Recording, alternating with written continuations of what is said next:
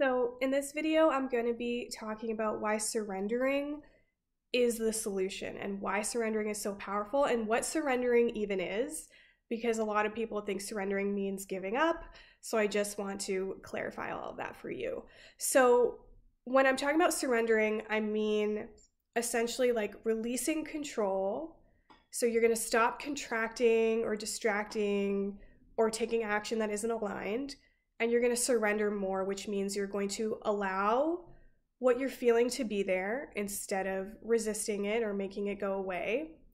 And you're going to, when you're feeling and sensing more, you're going to actually have more awareness of your body guiding you, like, hey, this feels light, go in this direction. This feels heavy, don't go in this direction. And once you have that feeling and that awareness and you start honoring it, then you're going to be guided to all of your heart's desires. Versus when you're controlling, like, okay, I don't trust that I'm resourced. I don't trust that I'm going to receive my heart's desires.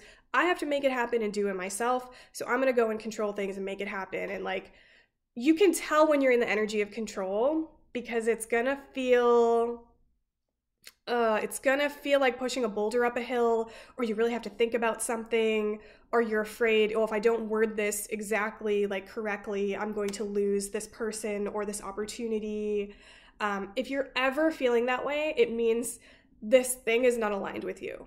Like, you cannot lose something truly aligned with you. So if you say one thing wrong, like if you maybe said something to a person you were dating and then they were like, oh, this person's too much, I don't want to date you anymore.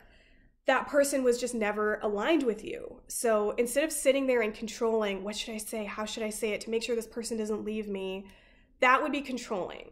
Surrendering would be like, I'm going to say what I feel like saying. Obviously try to speak with, intention and love and kindness.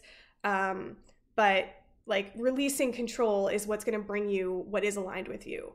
The longer that you control things, then the longer that you're going to have things in your life that are never meant for you. So if you're in a relationship, for example, and you're so afraid to lose this person, so you keep trying to control things so that they stay in your life, then you're going to be in that relationship longer, which means it's going to take longer for you to meet the person who's actually aligned with you.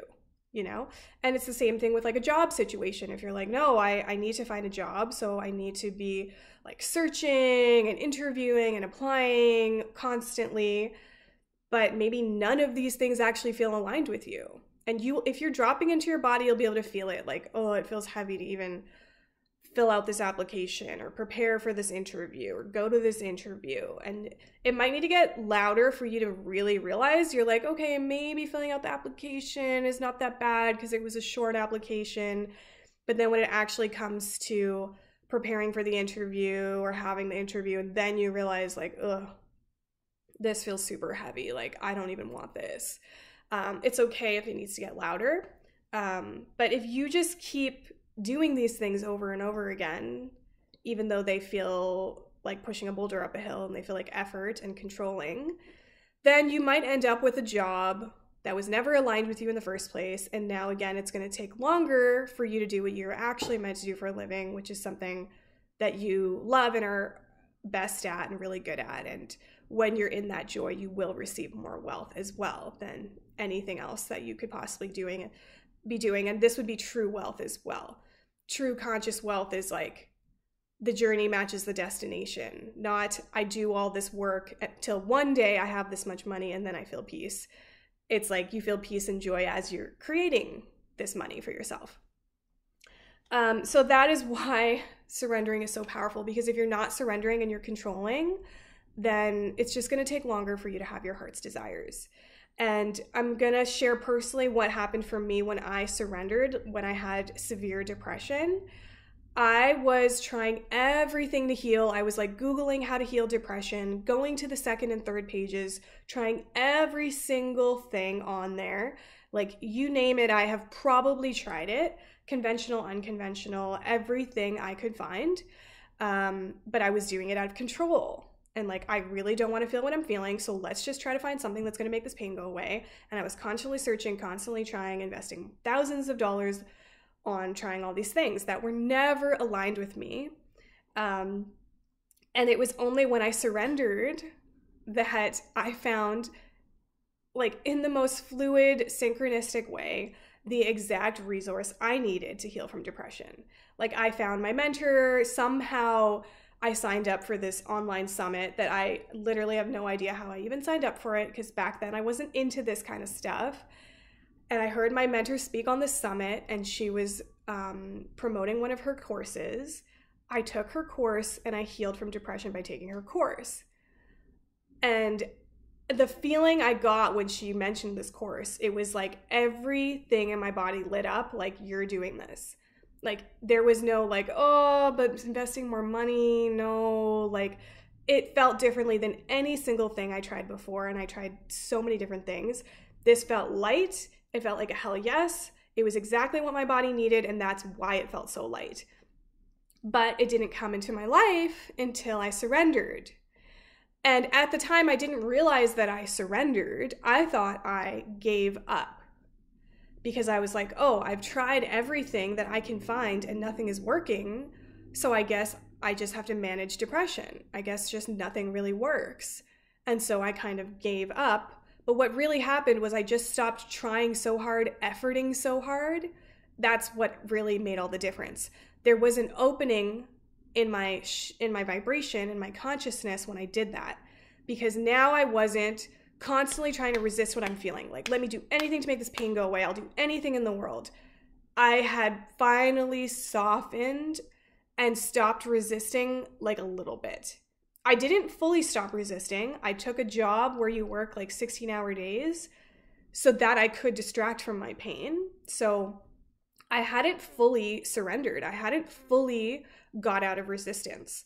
But by just like stopping things that felt like such effort that were never really aligned with me, I had like an opening and a shift there. And that was enough for me to welcome in the resource that I needed.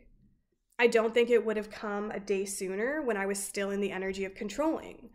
Because when I was in the energy of controlling, it was like me essentially saying to my body, like, I'm not willing to welcome what I'm feeling. I'm only willing to suppress it.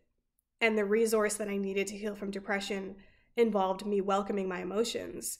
I had to be ready for that. I had to max out on everything else and realize it doesn't work before I was ready for that. I really had to surrender and like, okay, whatever it takes, I'm willing to do. And that's what brought in exactly what I needed. So that's why surrendering is so powerful. And I found it personally for me so powerful. And in every little area of my life, big and small, that I've surrendered instead of controlling and made decisions from that state of like what feels light and what feels heavy, following what feels light, dropping what feels heavy, it has always created more for me than anyone else around me that is controlling.